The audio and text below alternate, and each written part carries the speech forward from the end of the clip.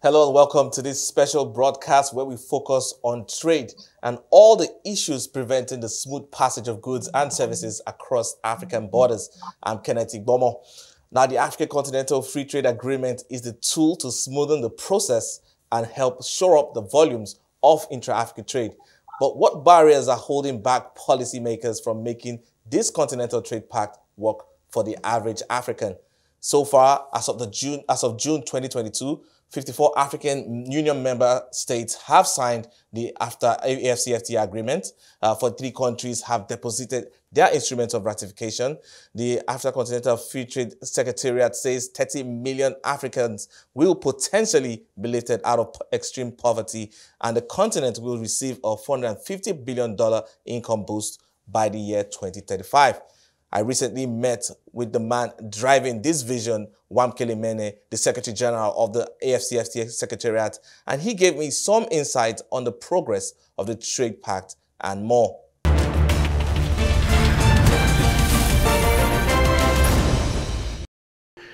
We have reached 88.7% rules of origin convergence. I think the last time you and I spoke on a studio, we were still moving towards that direction of making progress in rules of origin. We will now start trading on the basis of this 88.7%. And think about it this way: 4,500 products that we trade in Africa, imports and exports. Before this convergence, we were trading based on WTO rules. In other words, we were not giving one another preferences on all of these products. Now we have agreed on a single set of rules for all of these products, 4,500.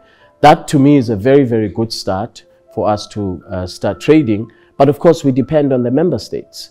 And this is where the critical question is about when do we start.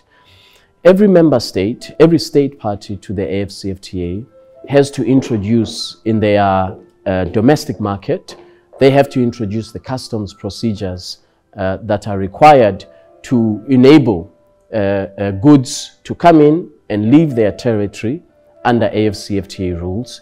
And so I hope that governments and state parties will accelerate this domestication of customs procedures so that we can see the goods transiting through the corridors from region to region on the basis of AfCFTA preferences. Well, the starting point is what we heard President El-Sisi say this morning, and that is infrastructure development, particularly infrastructure development that supports trade. We have seen the figures that AfCFTA, the amounts that they have already invested in trade supporting infrastructure. We need more of that from both African Development Bank and AfCFTA.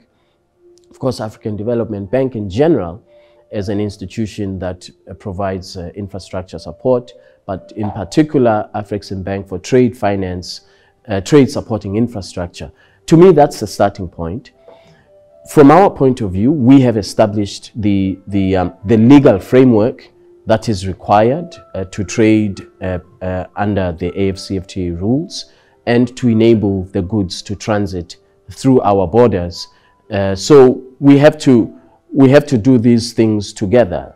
The trade liberalization in terms of rules and eliminating barriers, as well as infrastructure development.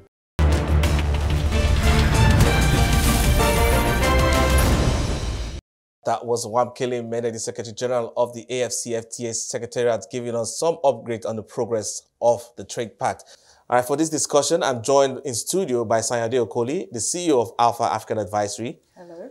And from Abuja, we have Dr. Ken Ukauha, the President of the National Association of Nigerian Traders. We also have from Abuja, Professor Ken Ife, the Lead Consultant for Industry and Private Sector at the ECOWAS Commission. And from Côte d'Ivoire, we have Chema Triki. She's the Industrialization Lead at the Tony Blair Institute. Thank you all for taking time to join the discussion today. Let me first start with my guest in studio, Sanyade Okoli. And looking at where we are at currently with this trade pact, I'd like you to more or less speak on the pace of the progress we're seeing and the opportunity this trade pact presents for the continent. Okay, I think it's fair to say that some progress has been made, certainly even if we look at this year alone, with the payment system platform, PAPS, that was launched in January to enable, essentially facilitate payments across the continent for trade. And then there was the trade exchange that was launched more recently. Having said that, people would hope and expect it to move faster, but the question is, how realistic is that when you think of where each of these nations are in terms of infrastructure, logistics, et cetera, et cetera?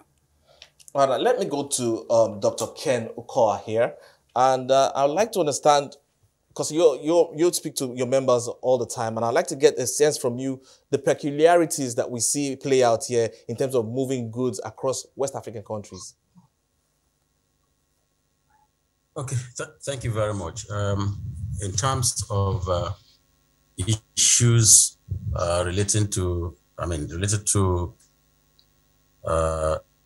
what we see along the corridors within the cross-border transactions, I would say there are many, and I'm going to line out some of these based on what has been happening, especially with our experience at the ECOWAS regional level and, other regions as well before the AfCFTA kicks off. And of course, you've heard very well from Wankene that the real practical trading under the AfCFTA has not really started in practice. In practical terms. Why? Because the rules of origin negotiations are still going on. And of course, what has been accepted is about 88.7%, like we had, and then about 4,500 products. But then we have almost about 6,200 tariff lines. So these issues are still going on. The negotiations are going on. However, as of today, what we see going on is, one, the non-recognition of certificate of origin. And these are some of the things that we need to deal with within the context of the AfCFTA. Under the ETLS, under the extant rules for trade before the AfCFTA, we have a situation where many of the member states are not recognizing the certificate of origin. We need to deal with this. Number two is the multiplicity of checkpoints along the corridor. And this does not help trade at all. And all of these multiplicity of checkpoints have their menaces in terms of corrupt practices going on, where traders, unsuspected traders, fall into the hands of custom officials and other border officials that milk them. The next point is the unnecessary delays along the corridors, and major chunk of the goods that you find in the space within the region are perishable items. So you can guess what happens in terms of such delays happening. And then you also see a situation where several documentations are required from the traders themselves. And I think that this is one lesson that AfCFTA would also need to learn. Let's streamline documentations and understand also where we're coming from, to the extent that, practically, majority of the traders in our African continent are semi-literates. In fact, majority of them are literates, are illiterates, so to speak. And therefore, we need to, within the contemplation of the trade, the trade facilitation agreement of the WTO, also try as much as possible to streamline the documentations, the requirements, so that these people will understand. The next point I would need to mention is, the kind of charges and taxes, that go on, taxes and charges. I see a situation where, this is becoming a bit terrible, to the extent that on transit goods. Charges are made, taxes are being, made to be paid on transit goods that are not goods moving to the destination point. And I think we need to also look at the issues of smuggling. Smuggling essentially from third party. These are things that are critical that we need to deal with within the context of the AfCFTA so that it does not spoil the good game that has started. It does not spoil the good thing that we have in mind. Thank you. Yeah, definitely quite a lot of the points there made by Dr. Ken Kwawa here. And I also resonate with that. And I'd like to also bring the other prof in the room as well here, Professor Ken, and get a sense from you, more or less, your take on the progress we're seeing so far with this trade pact, 88.7% on rules of origin. Well, we're making haste slowly. And there are experiences, as Ken has started to point out, that needs to be taken on board. I think we have been agreed on a large proportion of the tariffs. We're now left with non-tariff barriers, and there are quite substantial non-tariff barriers that are playing out. And we know that whilst it will cost you $2,500 to bring in a container into Tema, but when that container walks on the road to Lagos, you experience about $5,000 in payment of all sorts of things. And on the other hand, we hear the likes of Dangote saying that his cement experiences 12 charges in Benin and 17 in Togo and 11 in Ghana. And by the time his cement arrives in Ghana, it's 59% higher in price. It's gone up by 59%, making him totally uncompetitive. So you've seen those two sides of the movement along the transit corridor. It's very unfortunate that we continue to have this. But the one that is very worrying that actually stops the trade is the criminal enterprise, where we just refuse to play by the rules. And then you've seen where the likes of Nigeria and some other countries do shut down the borders because they feel that they've had enough of dumping of substandard goods that could be injurious to the health of the nation, and goods dumped in such a way that they undermine the productive capacity of the country. And then you have drugs and small arms that are being heavily moved across the borders illegally. And so they're beginning to react to those because you've seen how the terrorism and terrorist activities are spreading and weakening governments across the region. So you don't blame them when they just throw their hands in the air in desperation and then decide to shut down the border. I've always said to governments that shutting down border is not a long-term solution to any trade-related problem. Let me move to Cote d'Ivoire now and bring in Chema Tricky. Chema, listening to all what has been said so far, we're talking about the progress of this trade pact here. I'd like you to speak specifically on what we're seeing play out. First, on the global front that is affecting Africa here. We're seeing the war in Ukraine caused by Russia. And I'd like you to speak on more or less how that is impacting value chains across supply chain networks, and how you seeing that also impact the amount of trade volumes we're seeing coming to the continent. Thank you for that question, and very glad to be with you today. Obviously, there are two crises that we had over the last 2 years, right? There was the COVID-19 crisis and now the Ukraine. Both have affected our economies in different ways, but actually both could be an opportunity to that we can benefit from. So the COVID-19 crisis has given us a big momentum as African to build our vaccine manufacturing capabilities, and there actually has been quite a significant improvement of that development of that value chain over the last year. There are a lot of challenges. There are a lot of the road is very bumpy, but there are quite very interesting support from donors, from international community, and a quite strong leadership from continental organizations like the African Union with the Partnership for African Vaccine Manufacturing. And I think that the Ukraine crisis obviously has a lot of issues, put us under a strong inflation, and is threatening our food systems.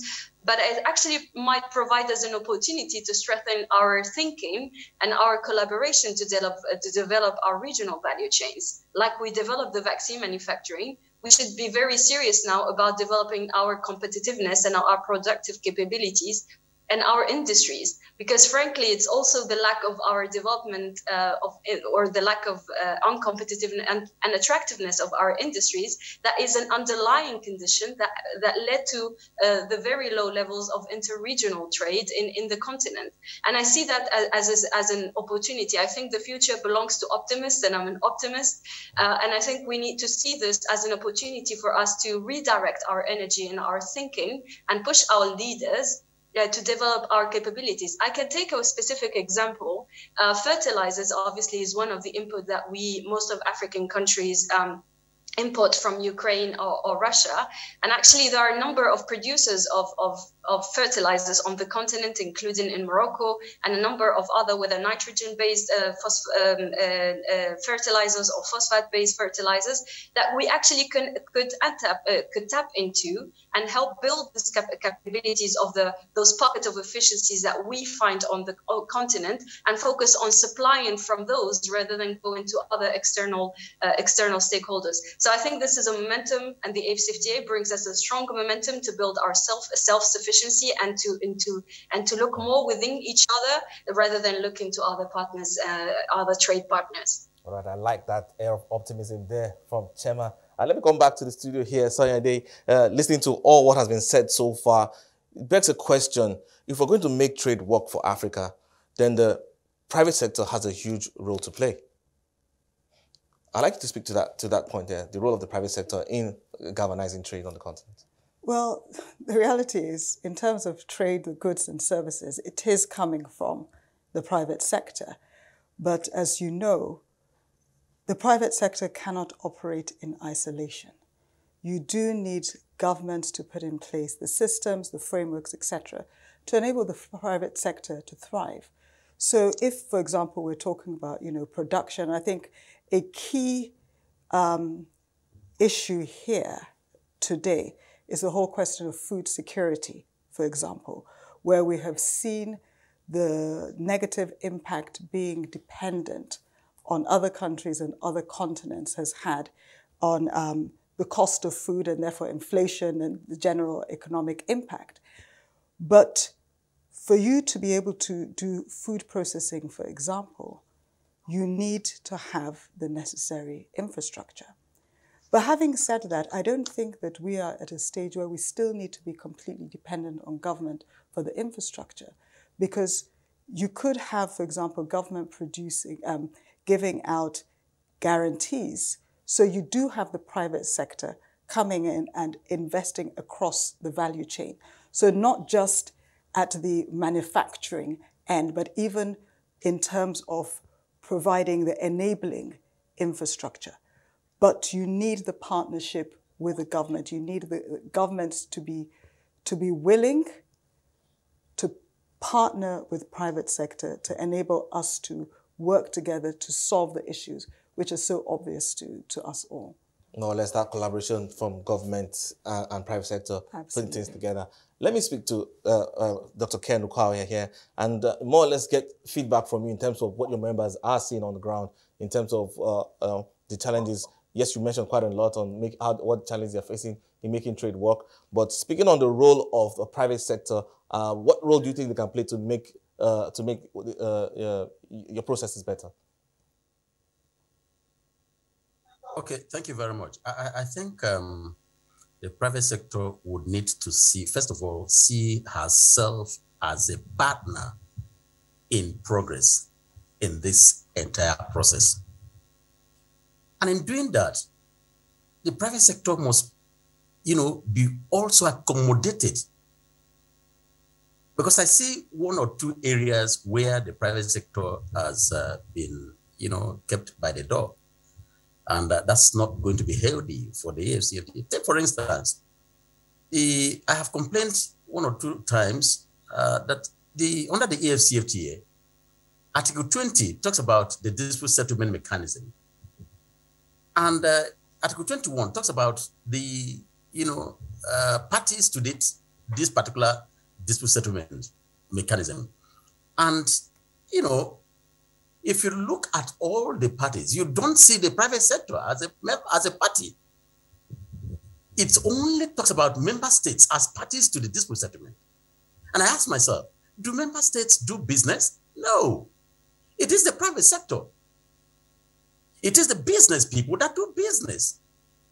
So, and in the process of the AfCFTA implementation and all the transactions there, disputes are inevitable among the private sector entities and between private sector and governments. And take, for instance, if I am shipping my goods from South Africa, for instance, and then coming to Nigeria, and I have an issue with, the customs in South Africa, where do I go to? Do I have to wait for my government to raise the flag? Supposing the goods were, perishable items, do I have to wait until the government raises the flag and goes to the dispute settlement? Where do I have to go to? Why don't I become a part and parcel of that so that I cannot be able to approach the dispute settlement mechanism for redress? And this is one thing that we're looking at. And of course, the AfCFTA comes with investments. And therefore, within the context of investment architecture, I am also foreseeing a situation where the private sector also knocks at the door. And what do I mean? The private sector is the one that is bringing her investments, whether they are banks or transport or logistics or goods in terms of distributive goods and all of that. These are the private sector operators. And if, God forbid, we have issues like xenophobia, which we had a few years back, and it knocks at the door, what happens? It is the private sector's investments that are going to crash. Therefore, we need to give this sector a place. Number two is the area of understanding the contents of the AfCFTA. And within that understanding, we also need to, put this into two. One is understanding the contents within the contemplation of the rules on one side, and the other is understanding the contents within the contemplation of, that this is the private sector that is the purveyor of the goods, and this is a government official, essentially the customs in this case, or any border official. Now, can we have the kind of public-private dialogues that will bring us to the table to say, look, this is a new dawn, so that when the AfCFTA practically comes in place in terms of its implementation, we can now shake hands together. We can shake hands as brothers, shake hands as colleagues in trade facilitation. We're not going to be seen as enemies. These are areas I think that the private sector would need to be brought in.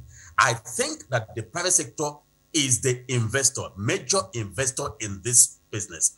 And they are the ones that will either bear the brunt or become the beneficiaries, the utmost beneficiaries of the AfCFTA. And if we understand it from that angle, then this private sector must be given the key to open the doors. There are a few things that we have seen. And I think that in terms of, what is happening right now, I mentioned earlier that within, the context of the ETLS here, they say the test of the pudding is in the eating. If under the ETLS here, we are noticing that, transit goods are being charged, how do we address some of these things within the AfCFTA? How do we make sure that the private sector, who is the one paying these taxes, unwholesome taxes, these unknown taxes, are also, how do we arrange it in a way that they do not continue to suffer this loss? And again, for the private sector, I think we also need to educate ourselves the more in terms of what are the requirements for implementation of the AfCFTA. We need to be part and parcel of the implementation process, yes, but we need to educate ourselves on what are the requirements, what are the rules, what are the procedures. We need to come to terms with that. I give you an instance before I close here. And I see, take in ECOWAS, for instance. My colleague, Professor Grife, talked about unilateral closure of borders. I was privileged to be a member of the panel, the ECOWAS task force, that worked on this matter. And one of the recommendations that we had was that we saw heavy observation of, warehouses dotted along the borders, Nigeria, Benin Republic borders, and Nigeria, Niger borders. Warehouses along the borders. What are these warehouses doing? These are warehouses set up, established by, smugglers. And we recommended that they should be crushed. What are they still doing there?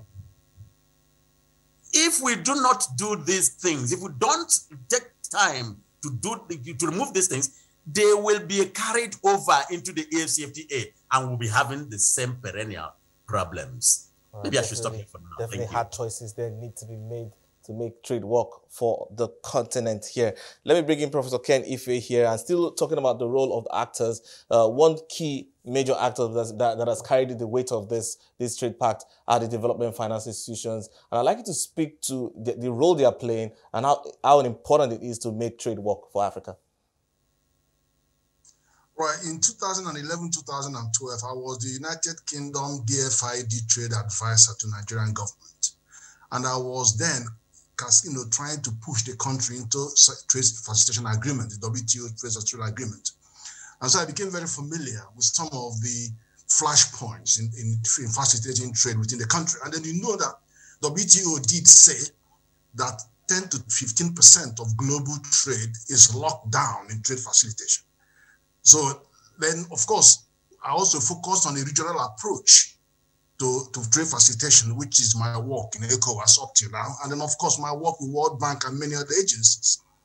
Now, within that, World Bank did a study that said that if only 20% or $20 billion are going to be spent on fulfilling the missing links in regional infrastructure configuration, that will bring additional $250 billion in regional trade. Look at that quantum. From 20 billion, will bring additional 250 billion in regional trade. So it tells you how a regional approach to trade facilitation could actually empower the rest of the continent. Now, there are some models that I looked at with the work with World Bank and ECOWAS. I looked at authorized economic operator within the corridor and within the countries to show that it is feasible. And we looked at that, led the team from Nigeria to Cote d'Ivoire to show that within the country, if you do AEO mechanism, which is a preferential custom credit, and do a regional one, you will just open opportunities. I also looked at other things like the transit corridor. I'm glad that ADB, Africa Development Bank, is they're getting some money to do that road, because we use the EU to do that, to show that traffic from Lagos. Nigeria's border is the hottest traffic in the whole Africa. It has the highest volume of economic trade in the whole region, in the whole of African continent. So it was very important that we focus on what benefit it could bring. And so we now brought joint border posts there, which EU funded. And joint border posts can help in many of the territorial, because you can jointly man those, and Nigeria and Benin are doing that. So you need to have more joint border posts. We only have a few, only 4 were implemented under the EU budget, that the EDF10. Then Ken mentioned the issue about non-recognition of certificate of origin. I actually went with the team to investigate in Seme border to ask the custom, explain to me, why are you stopping these goods? And it became very clear that that particular case wasn't non-recognition, but it was a violation of the terms of the ETLS, that is the ECOWAS Trade Liberation Scheme. Because under the scheme, you declare the value and quantity of the goods that you make. And so when they keep record of track of what you are pushing across the country and across the border, they're keeping a track. Suddenly they will see that you declare 3,000 tons as 3,000 dozens as your capacity, but you are bringing in more than 10,000. So they will lead them to conclusion that it's no longer coming from your factory. It is an important thing you are just using. So these are some of the things that I picked up when I was interrogating the customs on some of those. So then we also have other things like C-Link. where we are trying to bring in 3 or 4 ships to move goods from South Africa to Angola or across our coastal line. Not only for the cabotage law to bring us on board on cabotage law, but actually to help move goods from one corner to the other. Otherwise, if you want to ship something from Nigeria to Ghana, it has to go to Europe somewhere and then come back, and that could be months. So we got stuck on funding and some other issues, but those things are measures that could make the difference. Then, of course, there is the national and regional single window. Now, many of the member states have actually implemented the national single window. Nigeria is still about to implement it. And you really need Nigeria to implement the national single window before we can implement the regional single window. And we know that regional single window would actually help, because if goods are designated as transit goods and they began their journey by arriving in Ghana, and then, of course, the customs on the transit corridor will recognize those goods because they will appear on their manifest. So that will help moderate all this 100% search and all kinds of things. So, but we're pressing Nigeria to do this. And I have done that many times. I've talked to the minister. I've kept on since 2010.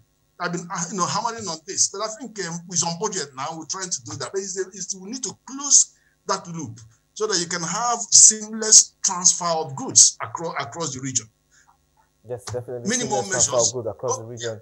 Yeah. Very, very important to get trade going there. Let me bring in Chema here, and definitely we need to get all hands on deck. It's something that we kind of all agree on. And I'm trying to look at how we can leverage on strategic partnerships to more or less drive trade, and what role industrialization and our industrialization agenda could play in all of this. Thank you for that question. I think industrialization is at the heart of these questions, right? We cannot talk about trade without talking, what are we trading?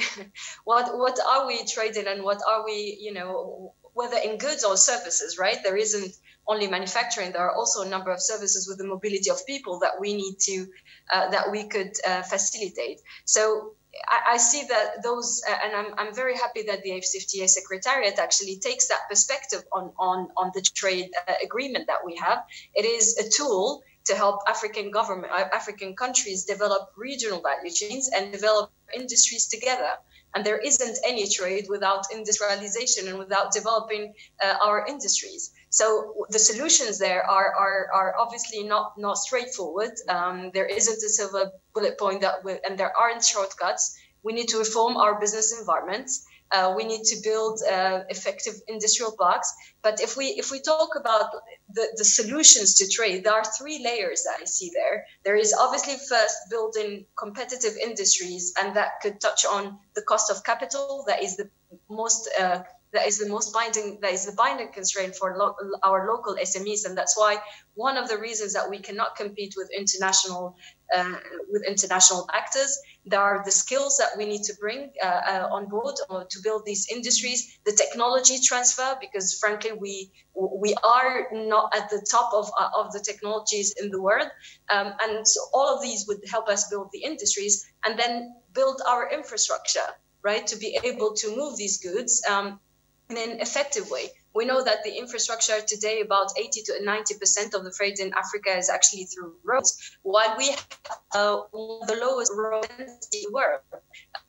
We have railway systems that are actually from colonial legacy and that have been developed in a sort of philosophy of exploitation and not a philosophy of transformation, which we need to shy away from. Most of the goods that we're transporting today are commodities that basically either we export commodities to other external actors or we import finished goods that we consume, but there is very little transformation of these goods. So this is the momentum that we need to seize to be able to collaborate. And I know this is a difficult thing, but there is no other way for us to develop in a win-win situation without collaboration and without thinking intentionally about what is the design of our value chain and where can we specialize each one of us and how can we complement each other rather than compete with each other. So I think this is a fundamental point to be able to solve the heart of trade, which is what are you trading and what goods are you? What is the level of complexity of these goods that you're trading, and where is the level of competitiveness of your industry? And maybe to reflect because it's always good to look at other regions' experiences. If we look to the Asian experience, Vietnam is a success story that everyone talks about, that has developed quite successfully over the last 20 years and industrialized. But Vietnam has benefited from a regional dynamic. Vietnam would have not been Vietnam without giants like South Korea, Japan, China, and without the level of interregional trade that they have. 58% of their trade, of Asian trade, is within Asia. So I think these are important points for us to reflect on and to seize this opportunity to develop regional value chains in a complementary and symbiotic way. Well put there, Tema. Definitely on the area of developing trade infrastructure partnerships can go a long way to quicken the process. And let's hear what the director of the U.S. Trade and Development Agency, Eno Ebong, has to say about how the AfCFTA fits into their agenda and the opportunities for synergy.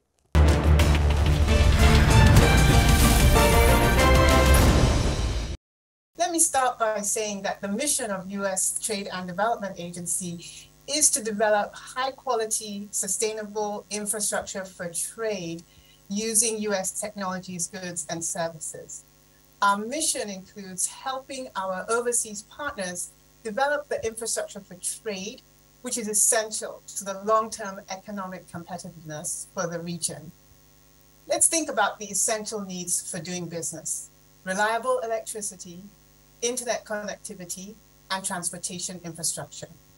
These are some of the main sectors where USTDA operates across Africa, and I believe that these are the main opportunities for synergy to help Africa's businesses benefit from the arrangements like the African Continental Free Trade Area. USTDA works with Africa's public and private sectors, and we provide grant funding to help them structure bankable infrastructure deals that can attract financing, be implemented, and sustained. And we also support activities to build business partnerships with US companies that can deliver the kind of innovative infrastructure solutions that Africa will welcome. In emerging economies around the world, one of the biggest constraints to developing infrastructure for trade is a lack of funding for project preparation and partnership building activities. In this respect, the U.S. Trade and Development Agency helps to fill an important trade and development gap for Africa.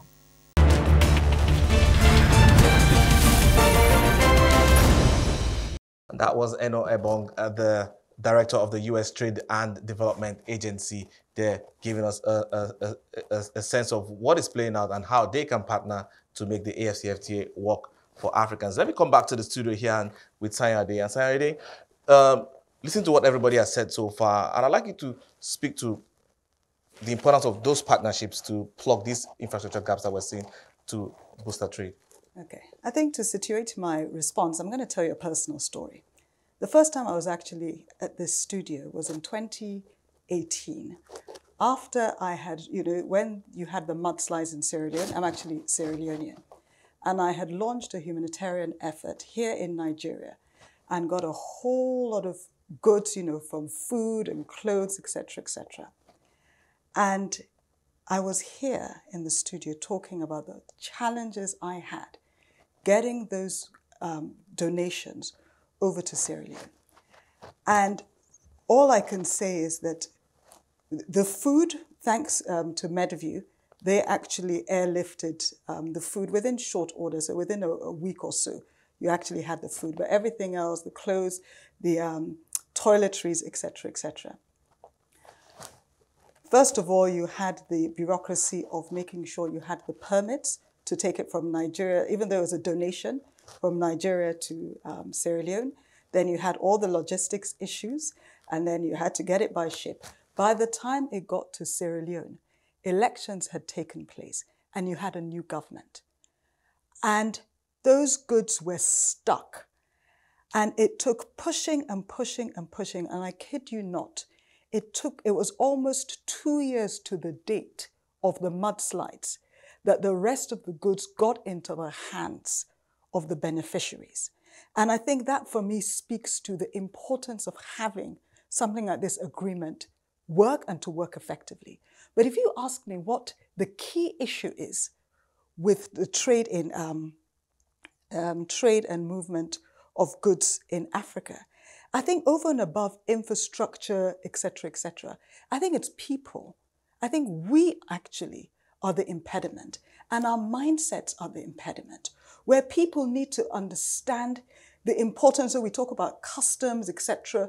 They need to understand the importance of having something like this work, and they need to understand the benefit that it has, not just for the collective, but also for the individual. Because let's call a spade a spade. You and I know that part of the issues we really face are the gatekeepers right across the different countries. I can't remember, another panelist spoke about, I think, Dangote, who was talking about all the different tariffs. You and I know that you've got the official tariffs, the unofficial tariffs, and they're simply gatekeepers.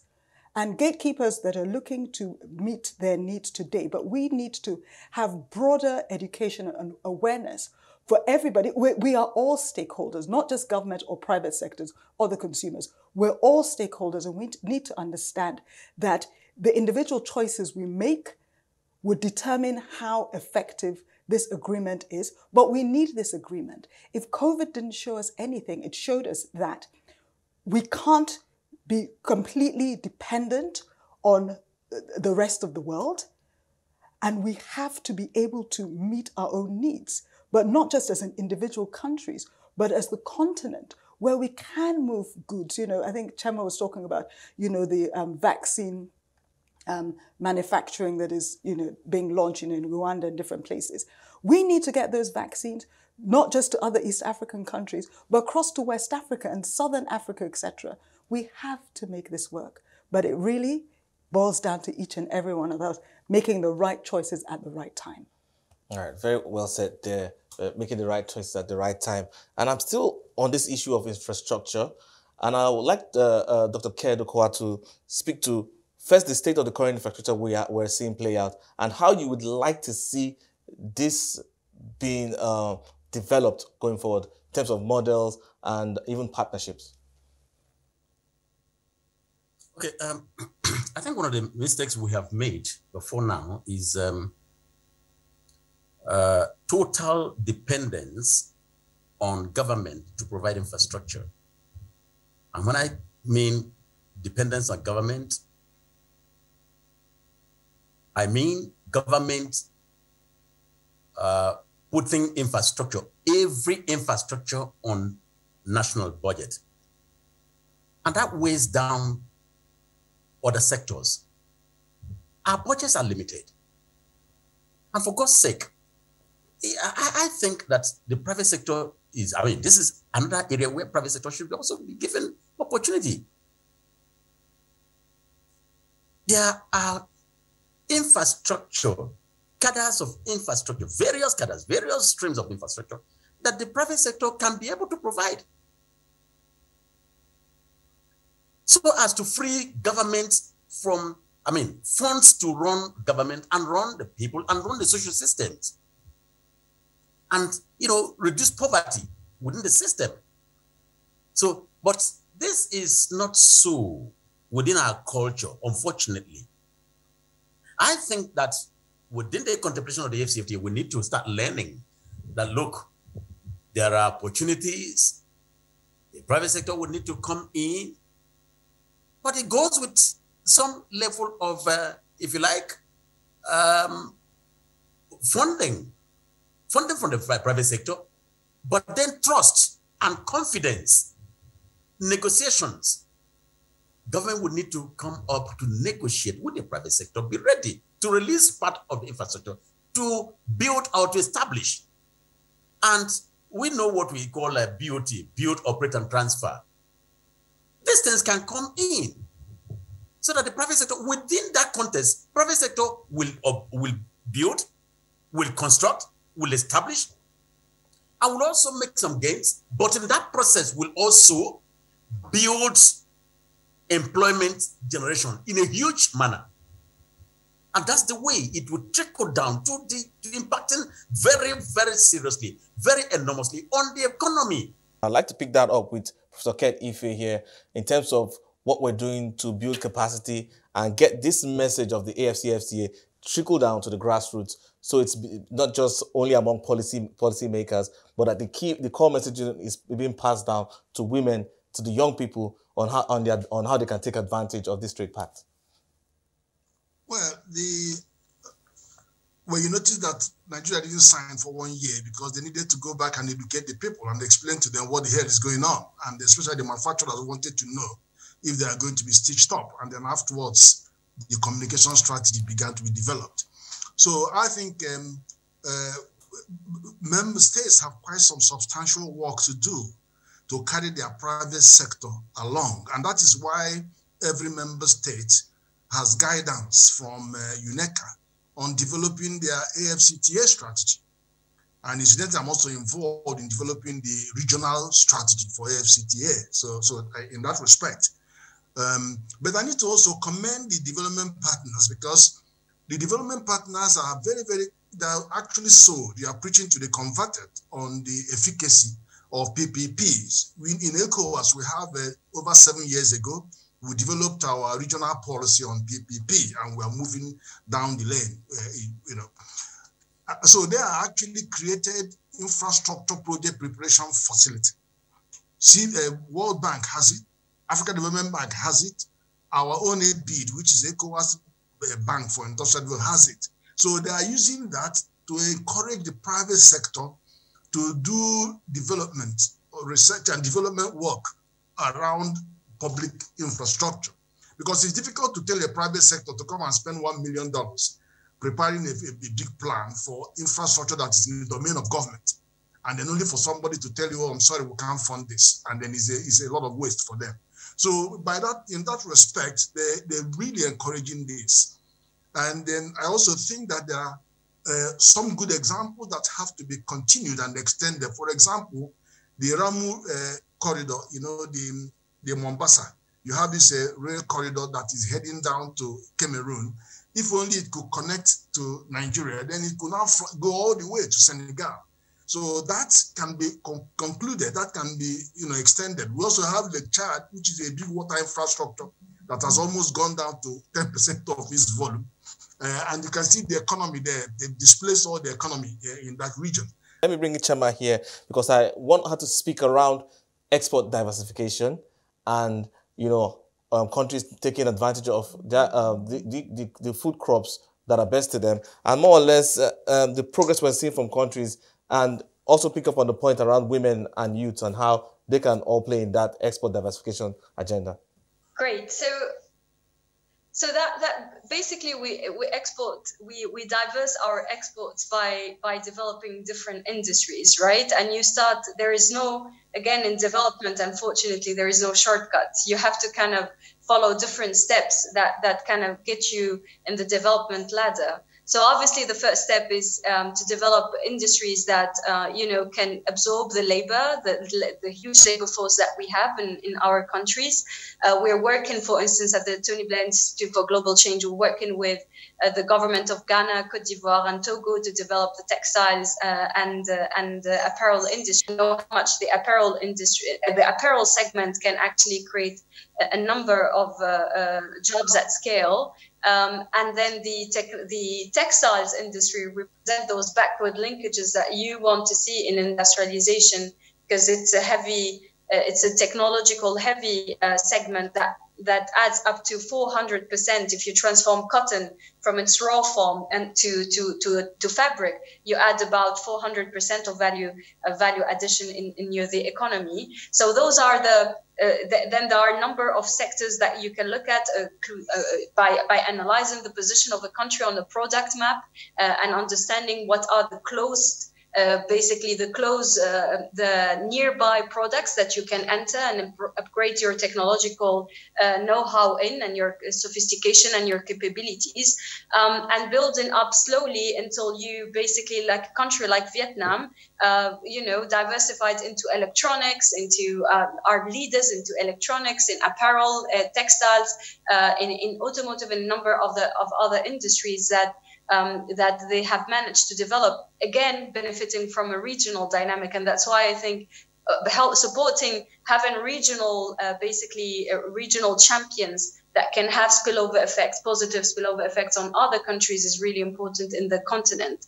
But I want to come back also, if you don't mind, on the question of the inefficient systems that we have in trade, right? Because obviously producing the goods and diversifying our exports and moving away from the model of exporting only commodities to exporting more technological intensive products that can help us catch up technologically, would need also to be coupled by an improvement in the systems of trade and logistics. And I think there is a really huge opportunity for technology to play, right?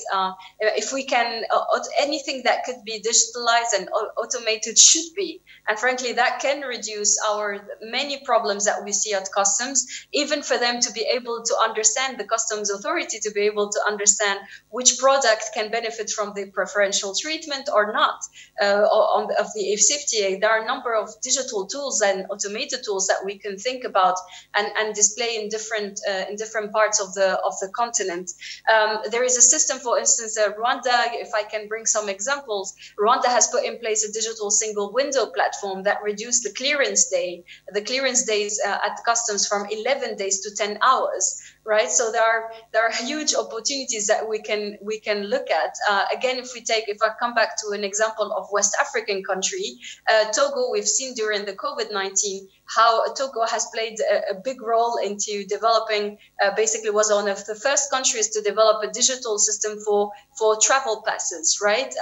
Which helped obviously the mobility not of goods but of people this time. So I think there is an opportunity for us to think strategically, and for the policymakers and our governments to play a strategic role into how we can solve the issues at different layers. First, create the industry, because that's what's going to help the competitiveness, export diversification, improve the trade, and build the infrastructure, and shy away from building rails, because rails have obviously very good social spillovers and good social returns, right?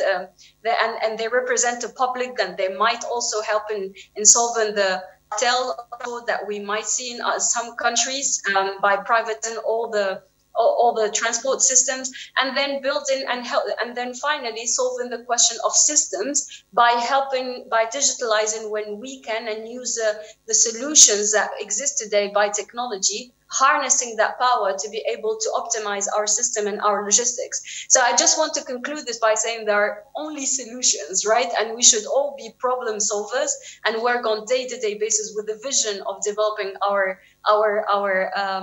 continent. And again, the future belongs to the optimists, so let's all be optimists about it. All right, thank you so much for that summation. I'm afraid time is fast spent, and it brings us to the end of the exciting discussion on how to break down the barriers to cross-border trade in West Africa. I'm Kenneth Igbomo, and a big thanks again to my guest, Sayode Okoli, the CEO of African Advisory, Dr. Ken Ukwawa, the President of the National Association of Nigerian Traders, Professor Ken Ife, the lead consultant for industry and private sector at the ECOWAS Commission. And last but not the least, Chema Tricky, the industrialization lead at the Tony Blair Institute. We leave you with the closing remarks from Edwin Ikora, the Africa Director of the One Campaign. Thanks for watching.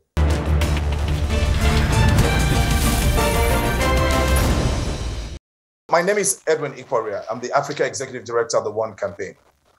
As the conversation has been ongoing, there is no better time to think about how to exactly make the AfCFTA work. Because when we think about all of the barriers to trading within the sub-region, and we think about the potential that the CFTA holds in really creating and unlocking the sectors in the African economy that will really create jobs, and we think about the opportunity that it will create for young people, when we think about the enormous potential to really increase productivity and really put Africa in the map of as a major trader, then we have to do all we can to make the CFTA work. We have to eliminate all the red tapes in cross-border trade. We have to really simplify the complex procedures. We have to really make sure that the processes are transparent and corruption-free. We have to do all we can to reduce the transaction costs in terms of trade, in terms of time, in terms of finance. But in fact, if we do not do all of this, Africa will continue to remain at the back of the process when global trade is concerned. But beyond global trade, even when things like the pandemic occurs, what we saw during the course of the pandemic is that when countries closed their borders, Africa was left to fend for itself. Unless we get it right, we will continue to remain at the back of the queue because every country is looking for its own interests. And we have to do all we can to make sure it works. Now, stakeholders, wherever we are, have to comply, have to do what we call the policy convergence, so that the different trading regimes in different countries actually converge to have a simple, simplified process. And Africans can really trade with itself. Indeed, we've been talking about an African Union, not longer an African Union at the political level. It has to come to be an African Union at the level of citizens. And that can only be done when the borders are open and trade can really flow. That is my biggest call today. And I think if we really have to create jobs, if we really have to find opportunities for the 15 million young people who are coming into the job market every day, every year on this continent, then this is the time to do what we need to do to put us on the map for trade. The Africa Continental Free Trade Agreement is quite unique and has created the largest free market area on the globe. And for it to really realize the kind of job creation and revenue generation that we know that it can, I think it's two key words: entrepreneurship and infrastructure. So entrepreneurship in the sense that it is the small and medium enterprises who will conduct the trade across Africa that will catalyze the growth and the job creation that we want to see. However, these entrepreneurs need infrastructure. Unfortunately, right now, it was easier to trade within Africa in the pre-colonial days than it is today, and that should not be. So our governments need to work hand in hand with private sector to build a strong and solid infrastructure so that young entrepreneurs can have an easy, not just free, yes, we know access is free with the AfCFTA, but it should be easy and convenient and less expensive than taking your goods to Europe. So what we need is roads, we need railways, and we need to mandate, ships who come from the West, bring in goods, to take goods from Africa into other African countries before they leave. So once we can get the infrastructure right, leave the rest to the entrepreneurs. We at the Tony Elumelu Foundation have seen how remarkably innovative African entrepreneurs are. They have come to us with, some of them, just ideas. And with the training and mentoring we give them, coupled with a seed capital funding of $5,000, many of these entrepreneurs have gone on to build impressive businesses that is creating jobs and generating revenue in their communities. To date, we've trained and funded over 15,000 young African entrepreneurs. These are the foot soldiers. They are the ones that will make the Africa Continental Free Trade Agreement not just a living reality, but the greatest policy transformation that's happened to Africa by trading with one another, generating revenue. But we need to do our part as government and the private sector to ensure the free movement of goods and the easy and cheap movement of goods across African countries. With these two things, I believe that the AfCFTA will increase the economic dividend for our burgeoning youth population across the African continent.